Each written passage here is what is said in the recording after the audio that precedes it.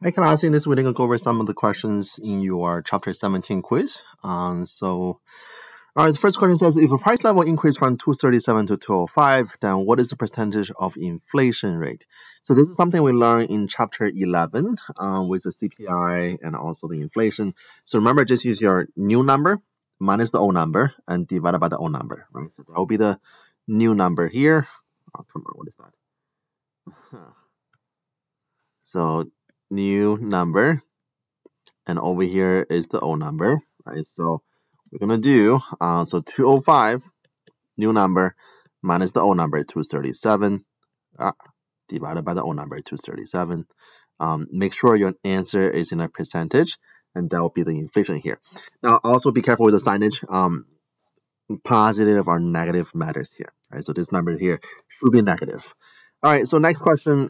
If the price level is $8, real GDP is 49,500.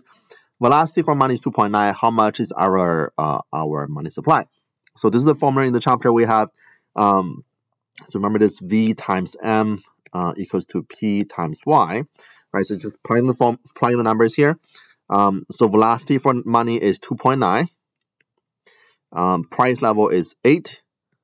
Real GDP is 49,500. So just got to solve for the missing variable, right? So therefore your money supply will just equals to 8 times 49,500 divided by 2.9, and whatever the answer is, that's going to be your money supply.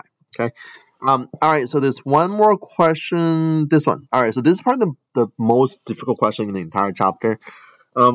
So if a nominal interest rate offered by the local bank is 14%, expecting inflation is 3%, and then we have a 15% tax rate on income, how much is the after-tax real interest rate?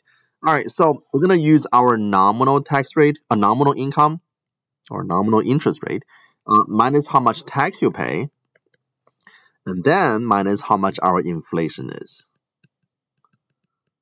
All right, so our nominal income is 14%. Now the tax will be 15% of our 14%.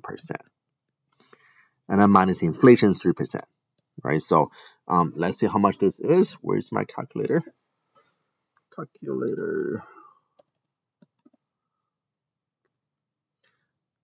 right, so I'm going to do 0.15 times 0.14.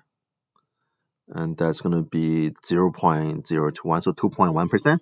So we have 14% minus 2.1%, and then minus 3%, and that will equals to, what is it, 9.9%? No, 8.9%, right? So wait, let me double check. This is weekend, can trust myself now. So 14